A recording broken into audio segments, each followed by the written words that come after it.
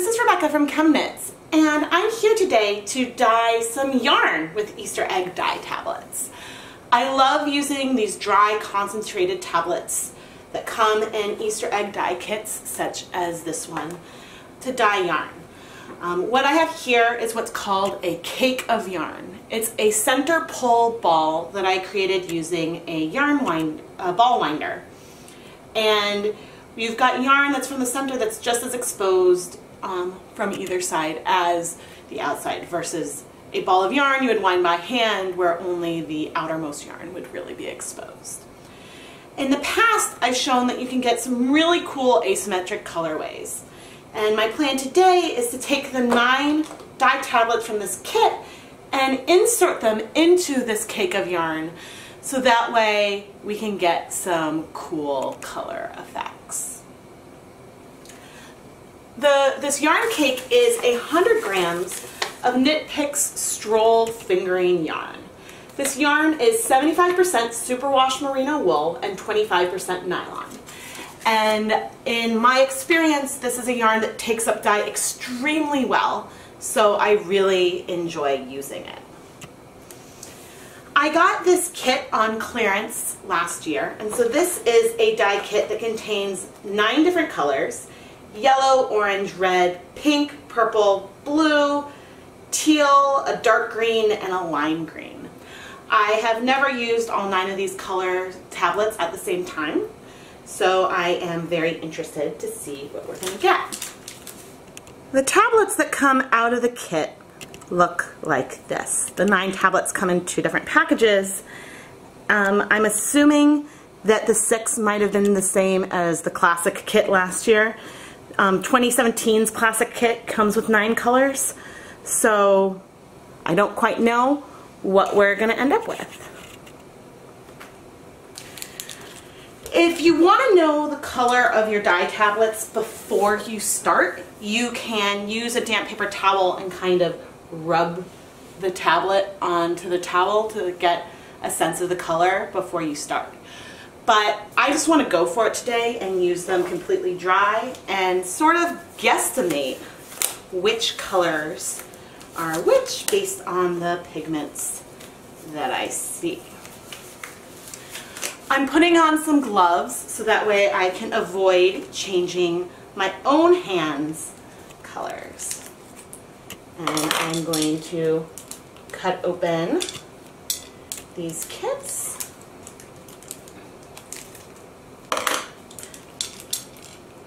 So while I don't know exactly what color is what, I know those are probably the orange.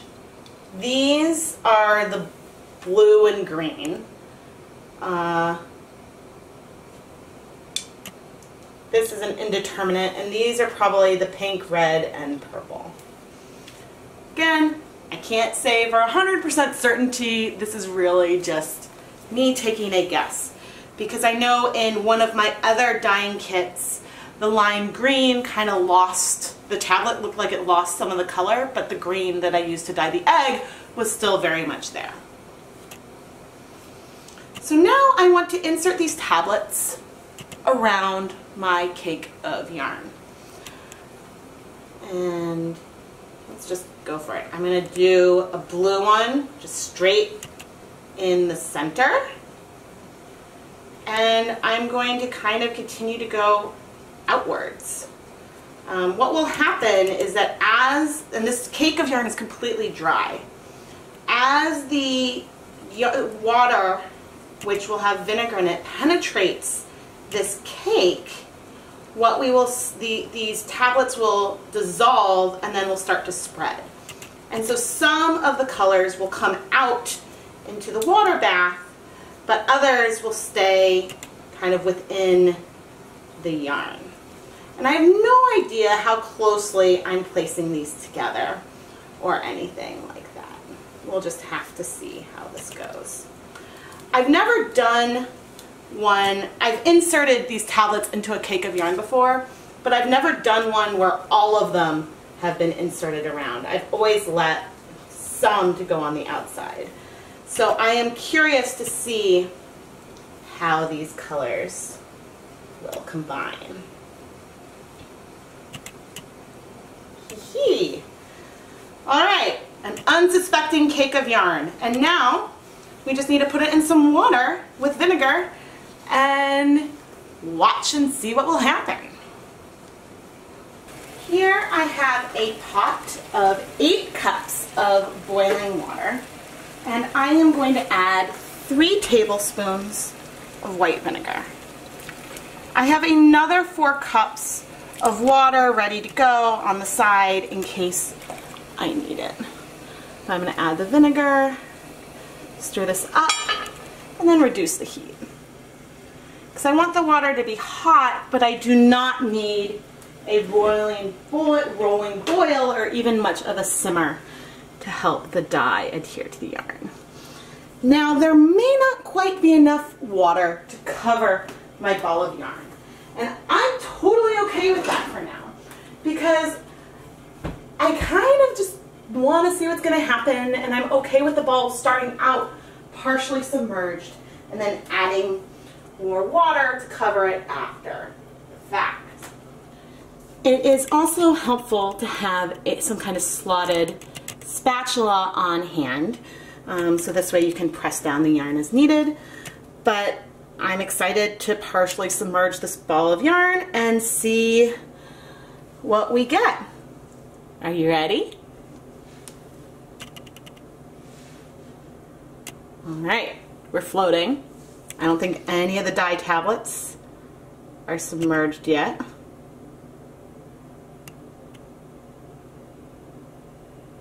We're still kind of floating. The water slowly wicking up. Do we see any color yet? Not quite, but we do have an Indie fur. Remove that. Indie is my dog.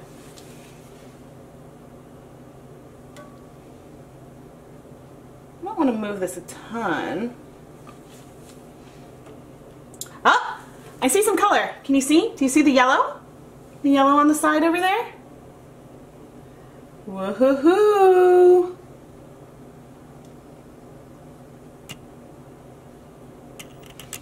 Add some color. I think I am going to add a little, oops, sorry guys. I am going to add a little more water. I don't want the color to stay too, ooh, I see some green. Can you see the green? There's some green showing up back over there.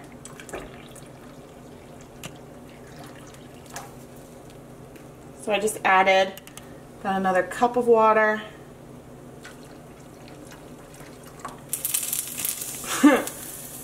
Slowly, slowly.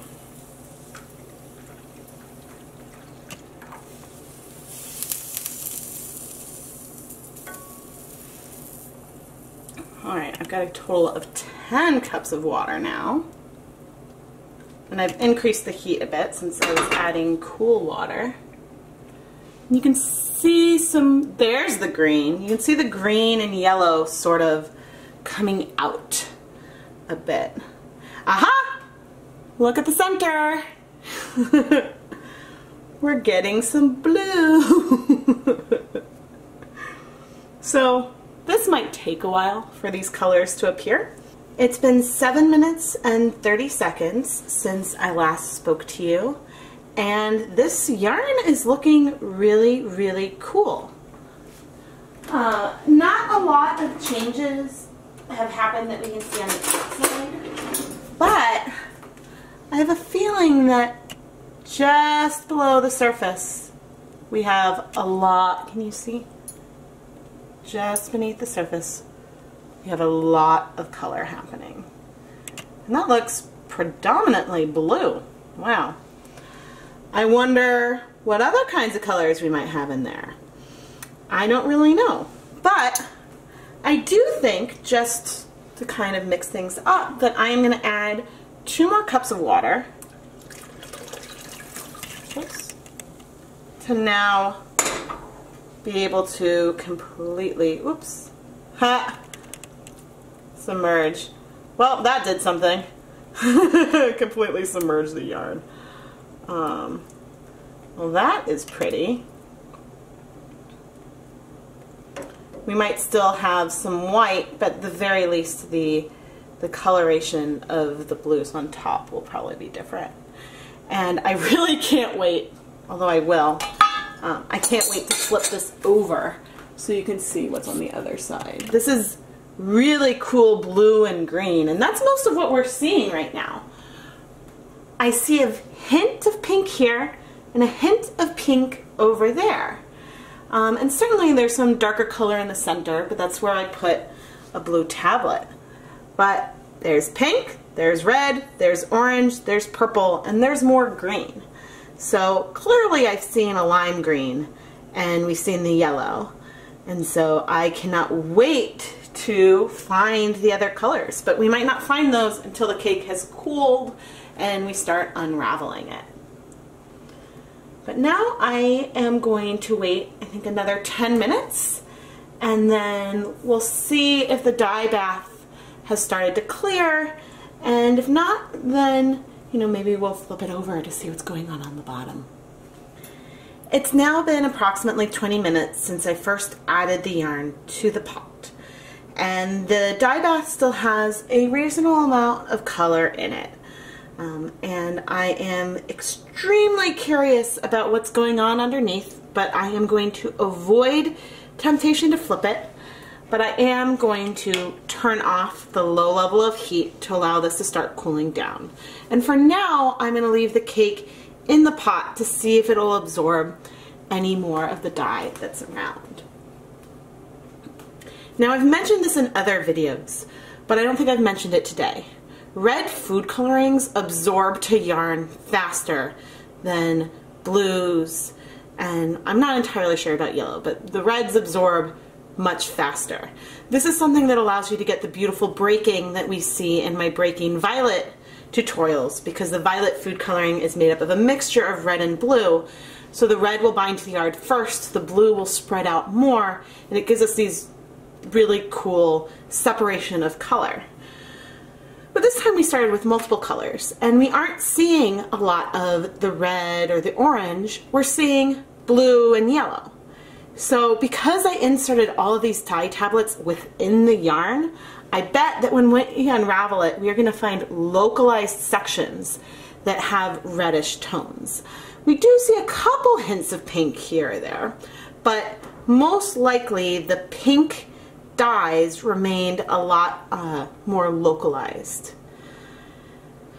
So now all I have to do is just wait and try to be patient. The pot has now cooled considerably so that I can comfortably touch it, but the water doesn't appear to be clearing anymore, so I am going to remove the cake from the pot carefully.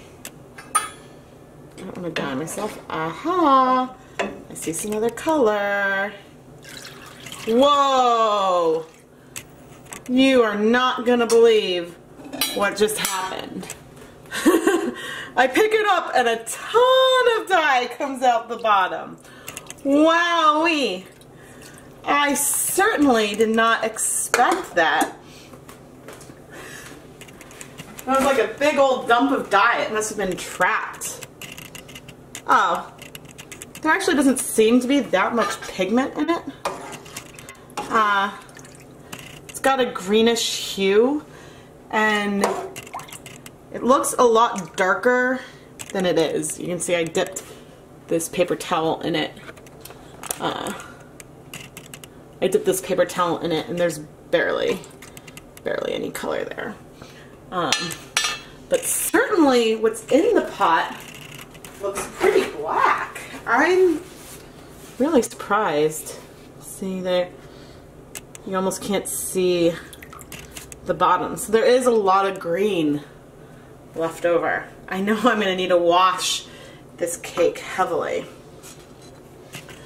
Alright, let's take a peek at this cake. Isn't it beautiful?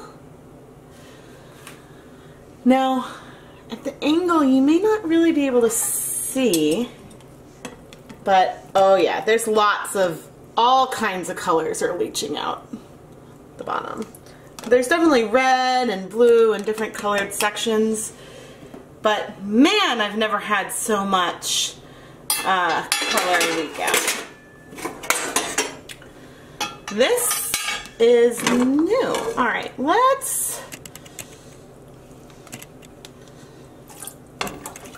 there's definitely like some particulates. Okay, I stick that back in for a minute because maybe I can rinse it out. Oops, I've got the paper towel in there.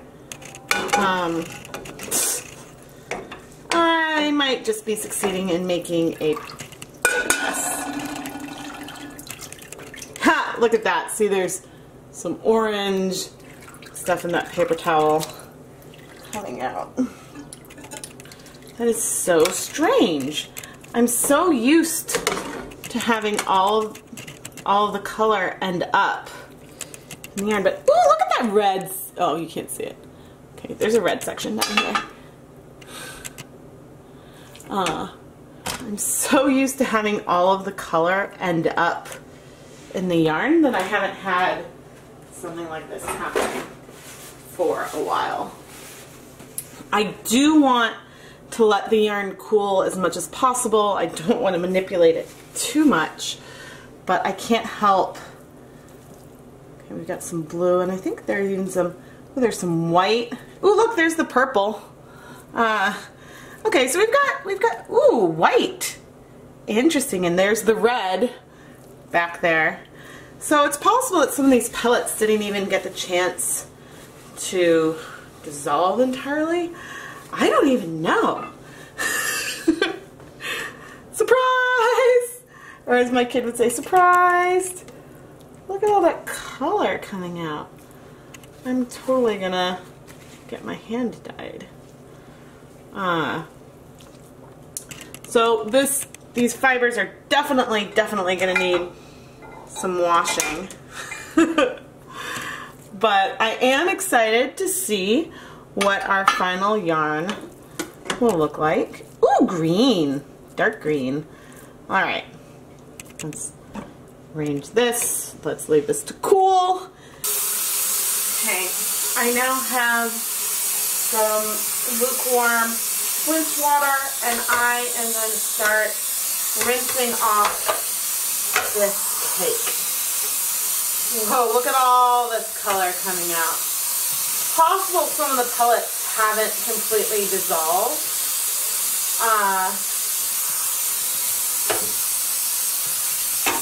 Given the amount of color you see coming out, I think that is likely the case. Interesting. Certainly we do have color that did absorb to the yarn.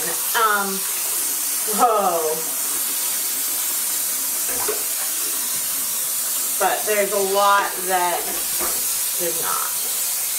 All right, so I'm going to be washing this gently with some liquid dish soap. I will probably need, oops, there we go. I will probably need to wash this again after I have wound this cake into a skein. I'm gently pressing and trying to remove as much of this dye as possible. I don't want to agitate the fibers too much. But I am going to keep, normally you would wash until the router one's clear, but it's hard when we're in this ball form. But look, we have some dark, really vibrant colors with green, blue, and red that we see on one side. And here where we have the top, it's very much more pastel because those were exposed for less time. Alright, round two. Still, there is a lot, I tell you, of dye left in this cake. I don't know how many of my videos you watched, but so many times I say, oh, wash until the water runs clear. But it's really not that big a deal when I show you, because I don't show you what it's like when the water isn't clear. So I have a lot of washing ahead of me. I'm not going to worry about the water being clear, totally clear at this stage. In fact, I think I might leave it to just soak a little bit and then come back and press periodically to try to remove as much of the dye as I can. The main goal is I want to avoid dyeing myself and my home when I wind this yarn around my niddy noddy. So that is the main thing that I want to prevent. And obviously I want to avoid felting. But look, I don't often get sections of white. Look how localized this red tablet looks. I mean, that's what we would expect because the red binds in such a small area. Looks like the orange did too. Cool. So hopefully this will result in a very beautiful, fun yarn. And hopefully I don't, in my washing attempts, destroy this cake too badly. As I'm manhandling this trying to get the dye out. So wish me luck. I am going to keep rinsing and I will be back when I'm ready to start winding it. I have my niddy noddy ready to go and I am about to start winding this cake of yarn onto the niddy noddy so that way I can rinse any additional excess dye out of the fibers and allow the skein to dry. I made this niddy noddy out of PVC pipe and there are instructions on how to make your own on the ChemKnits Tutorials YouTube channel. So one more time I'm just going to show, we've got all these colors still in the yarn. The green on the outside kind of reminds me of the green of that plastic that's put in Easter baskets. So I'm curious to see how far this will carry on into the skein and I can't wait to see what colors we end up with. I'm part of the way through unraveling this cake of yarn and in some spots you can really see where the red dye was localized and how the blue dye spread. Here you've got the red spot, an orange spot, and even a bit of one of the green spots. And over here, there's another one.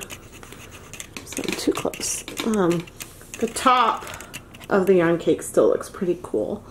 But what's kind of exciting is that there's also some white patches. For now, this is where we are color-wise while we're winding. There is still some dye left in the yarn. I am going to need to wash it again after I'm done winding it. But I thought that you would like to see what our cake is looking like in this intermediate step. Here is the finished yarn wound onto the niddy noddy. Our asymmetric colorway started out with this sort of lime green, yellow green, and then transitioned into a pretty rainbow section where we had lots of red, orange, blue, and teal. And finally we transitioned into this, it kind of ranges between green and blue, almost a teal, that was the center of the cake. I have not washed this yarn again yet, but there was a tiny bit of dye that ended up on the paper towel and on my hands, so I still need to wash it one more time, and then I will let it dry again and show you the finished yarn. Here is the finished yarn. Very little dye came out as I washed this the second time. Most of the dye had already come out in the original wash. If you are experiencing a lot of color bleeding in a home dyeing experiment, I recommend that you soak the yarn in some water with, a tablespoon or two of vinegar for a while, and depending on the level of bleeding you're getting from your color, consider microwaving it or heating it in some other method, again, to try to help the remaining dye absorb to the yarn. But sometimes you just use too much food coloring and you really just need a bunch of rinsing to get it out. These colors are so fun. I have never used 9 different Easter egg dye tablets at the same time. But this is vibrant and bright and would become a fun scarf or something. I'm not really sure what I will make with this, but I really enjoy these asymmetric colorways. And this one transitions from starting with this really cool limeish green into this, I don't know, white based, but really multicolor variegated section before ending up in this deep teal, blue, and green section. Thank you so much for watching this dyeing video. I hope that you are inspired to try some dyeing experiments of your own. I am Rebecca from ChemKnits, and happy dyeing!